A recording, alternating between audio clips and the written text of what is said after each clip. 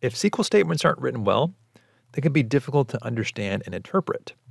So it's important that we consider a few style tips to ensure our SQL is readable, portable, and consistent, among other things. So here's a few tips for doing that. The first is capitalize SQL keywords for readability. So as an example, in this statement, we're capitalizing select, from, and where.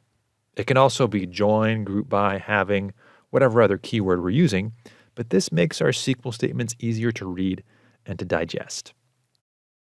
Then consider using comments for context like you would with other programming languages. So in this case, we're writing a comment with 2 dashes, and we're saying identify our customers from California. That's what this statement is doing. Now you can also write a comment this way, and when we use this syntax, we can designate a multi-line comment. Next, use new lines and indenting for readability. So maybe we have a select statement where we're drawing out, 7 or 8 different columns, and then we've got other things after that. If we write it this way, it's much easier to see and identify those different columns. It really makes it more readable. And then, if possible, avoid vendor SQL for portability. There's lots of database vendors out there, some of which have their own SQL dialects. You want to avoid those so it's portable. You can write a statement here and in some other tool. So here's an example of a SQL statement that's written in traditional SQL, as well as T-SQL, which is a Microsoft dialect. Essentially doing the same thing, just written in a slightly different way.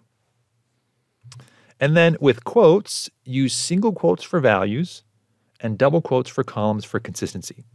So as an example, in this statement, the full name is the name of the column, and we're asking for filtering for places where the state is equal to CA. That's a value in the table, and we're using single quotes there. So as a summary, capitalize SQL keywords for readability. Consider using comments for context. Use new lines and indenting for readability. And if possible, avoid vendor SQL for portability. And use single quotes for values and double quotes for columns.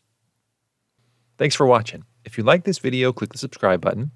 And if you're interested in a SQL cheat sheet, you can find one over at codybaldwin.com.